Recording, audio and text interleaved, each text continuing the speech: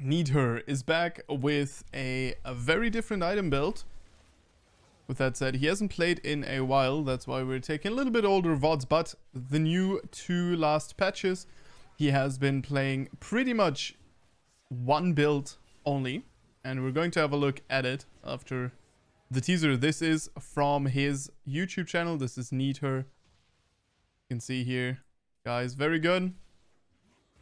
So do check him out. It does have some English content from time to time.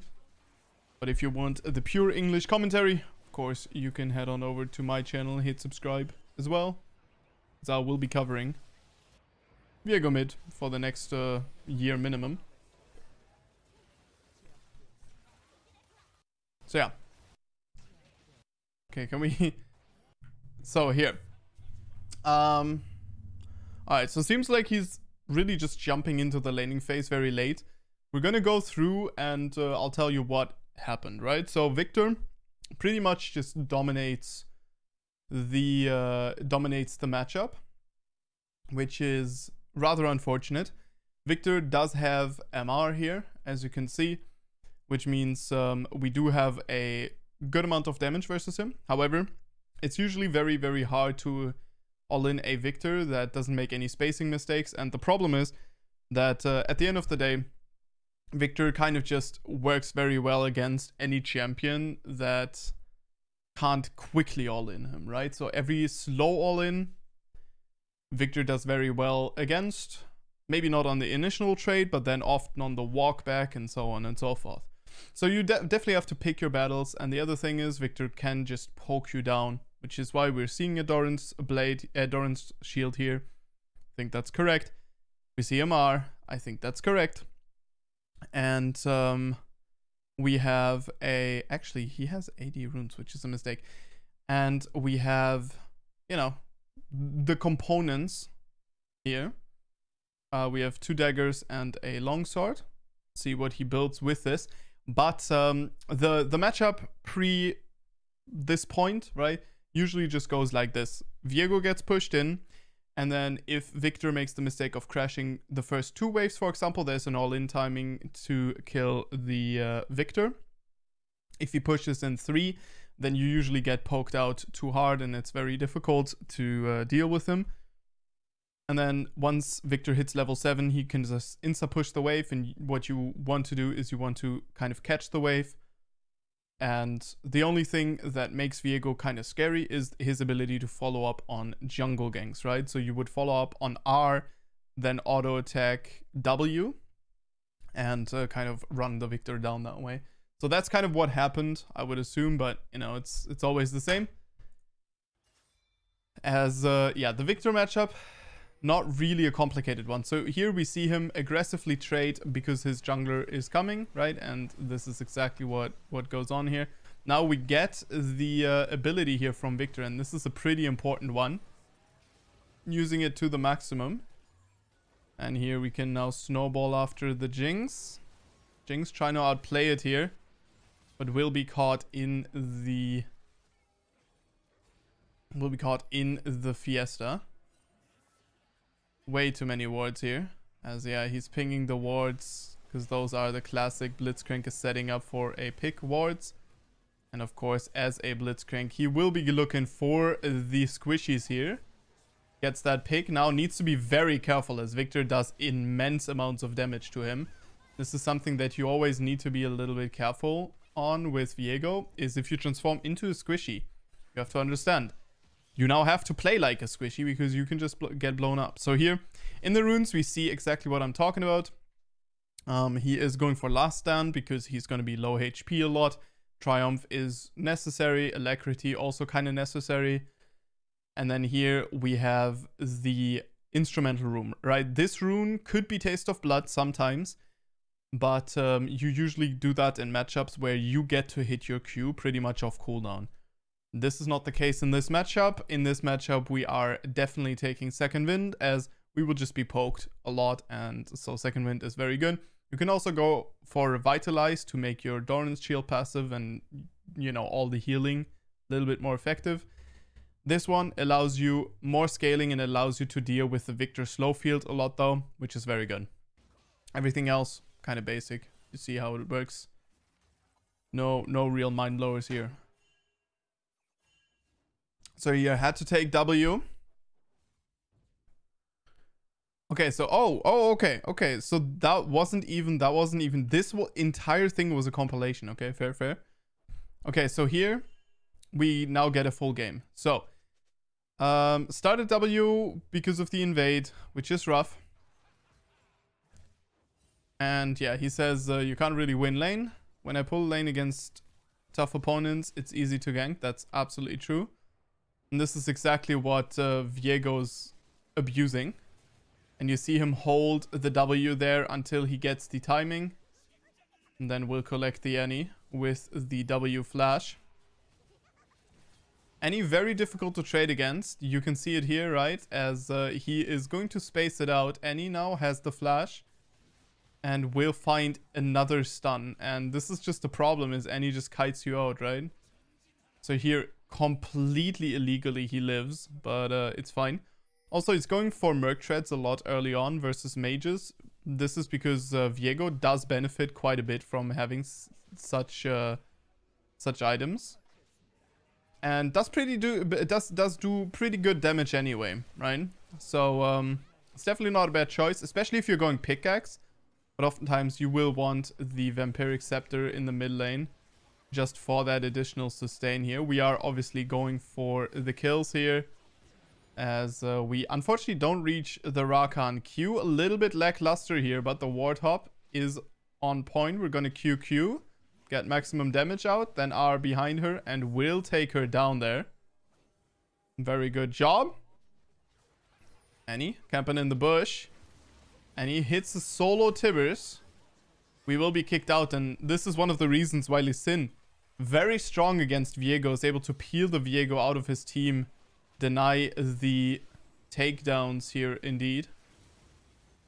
So Nidalee will be able to steal this though. Very, very good. As you can see, of course, the team fighting is just, this is where Viego excels.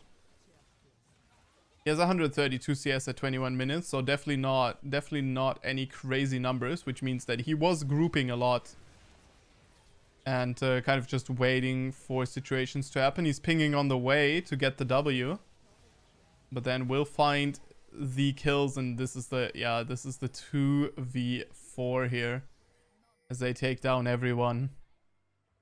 As the dominoes, they fall. Yeah, Viego, of course, is really, really strong with his possess. Here we're going for a quick burst combo and using our R to get through the stun from the cannon. I think he could have gotten in one more auto attack and then R'd, but he wanted to get this damage off in case that the cannon flashes or something, right? Because then he has the ability to follow up there still. So here we get another transform, are able to ooh, very good job by the Annie, very disciplined.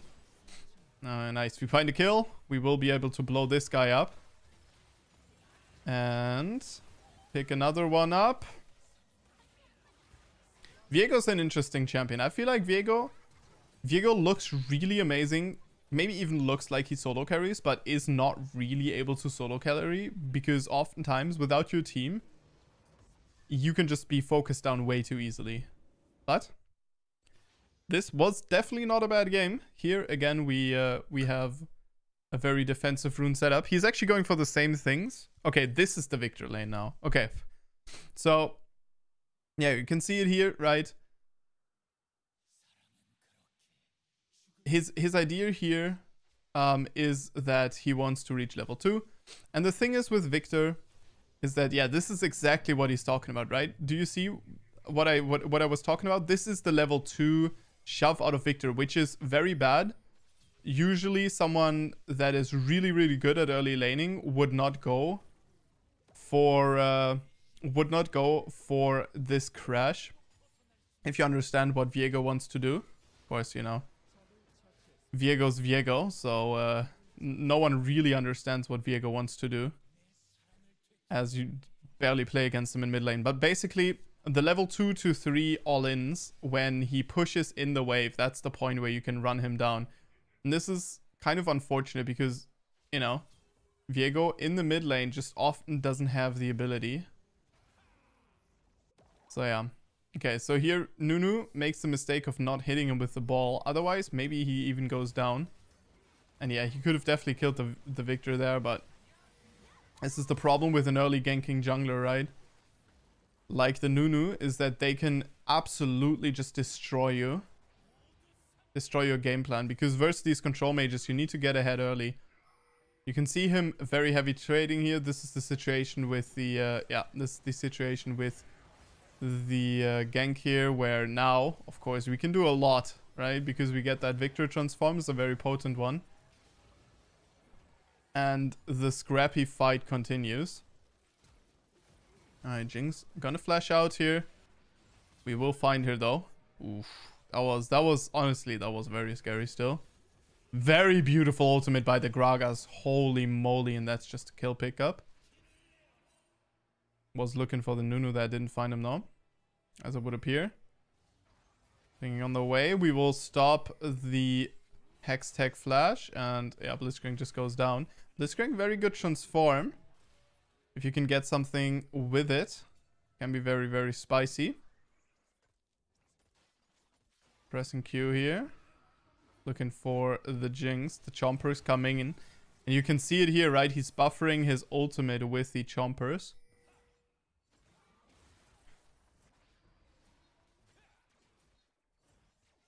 Okay, yeah, Viego's tower damage, not the craziest. We see he has the Blade of the Rune King complete, so he does a good amount of damage. Very beautiful Gragas ultimate, again bails him out there. I mean,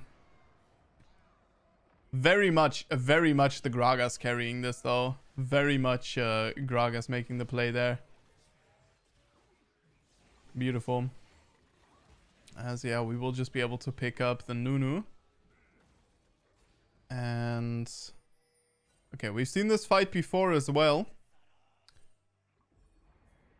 Yeah, it's just a little bit obvious, right? And then you just get collapsed on by more people. Yeah, it feels pretty bad, huh? If your support just dies and you just go down. Yeah, here you need to be very careful. Because this Victor, if this Victor had his E and R up, you just die there, right? So, definitely need to be very careful. Very beautiful lantern here by the Thresh. Bails that guy out. Ooh, massive damage here. So we're looking for the pickup. We do get it. Very disciplined. You saw how he held his ultimate there. So very disciplined. The guy 12, 3, and 6 looks absolutely amazing. And well, seems like we kind of clapped the enemy team. Little bit illegal that worked out, because realistically, I mean, yeah, realistically, the Victor shouldn't really have allowed him the opening. If Victor crashes the third wave, goes for E-pokes, for safe pokes, after that the lane is kind of ruined for Viego, so, you know, something to consider. Alright, well, thanks for watching, and with this said, I hope that Needher plays some games again, but right now, as it stands, Needher hasn't really been playing that many games. If you look at his OPGG, as you can see here, it's been a couple of days, right? 10 days ago. So hopefully my guy will return to us soon. Thanks for watching, and I'll see you guys in the next one. And oh yeah, tell me how you like the my own Viego casting. Might be interesting.